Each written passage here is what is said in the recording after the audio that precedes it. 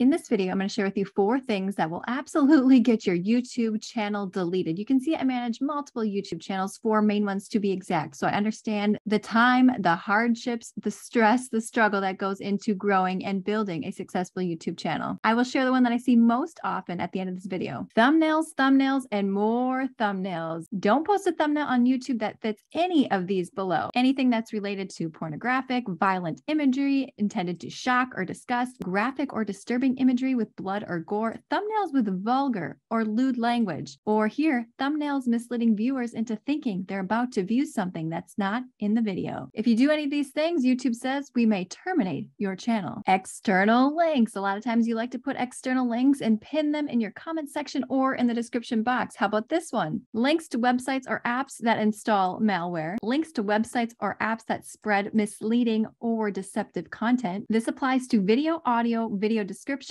comments, pinned comments, live streams, and any other YouTube product or feature. Now, these are just a few examples, so do not put any questionable links anywhere on YouTube. If you do any of these things, YouTube's going to send you a nice email. If it's your first time, you'll likely get a warning with no penalty. And if not, they may issue a strike against your channel. 3 strikes within 90 days and your channel will be terminated. Number 3, spamming. I see this all the time. For example, clicks to get viewers to go off of YouTube promising that they will make money fast. How about misleading metadata or thumbnails using the title, thumbnails, description to trick users into believing the content is something that it is not? How about comments? I'm sure you have seen this before too, where the sole purpose is to gather personal information and drive them off of YouTube or to another YouTube channel. Repetitive comments, you know, those sub for sub comments, don't do it. Let me show you a cool little trick right here. Here we are in YouTube Studio. Go to the gear icon on the bottom left-hand side. Next, we're going to go to community. You can see all of these users right here that I have hidden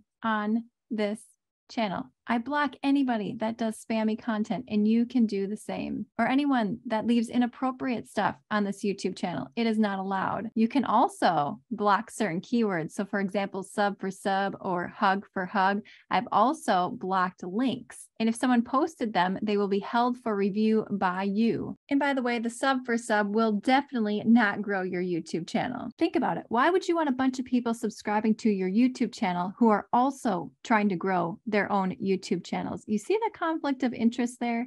You want true people, an audience that are consumers, not necessarily creators, unless your target market are entrepreneurs. And last but not least, one of the things that I see most often, the spamming one is very common. Let's go to customize channel. Let's go to content. And let's just go to this video right here about removing copyright claims. By the way, any sort of copyright on YouTube without getting permission is not allowed unless it is a Creative Commons license, which I won't dive into in this video. But look at this description box right here. It's laid out. I'm directing people to check out different playlists, subscribe, my Amazon store. I have a freebie for you, 8 tricks to help you leave your 9 to 5 faster. But check out this tags box right here. You can see I only have 1 tag here. Let's move over to this video right here, how to hide YouTube subscribers, and go down to tags. Do you see all of these tags?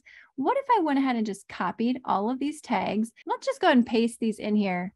This is called keyword stuffing, where it doesn't really make any sense and you're just hoping that your video is going to show up or be suggested by YouTube because of the specific keywords. Do not do this. Also, be note that YouTube does not allow anything that artificially increases the numbers of views, likes, comments, or other metrics by using automatic systems. If you hire someone to promote your channel, their decisions may impact your channel. Here's the other one that I mentioned here, offering to subscribe to another creator's channel only if they subscribe to your channel, sub for sub. And a little bonus one here for you. If you're posting content that is impersonating another channel, meaning it's intended to look like someone else is posting it, or a channel that copies another channel's profile, background, or overall look and feel in such a way that makes it look like someone else's channel, it doesn't have to be 100% identical, but as long as the intent is clear to copy the other channel. And YouTube gives a bunch of examples of what that looks like right here. 3 strikes in 30 days and your YouTube channel will be terminated. If you do see any channel that is doing this, you can hover over these 3 dots right here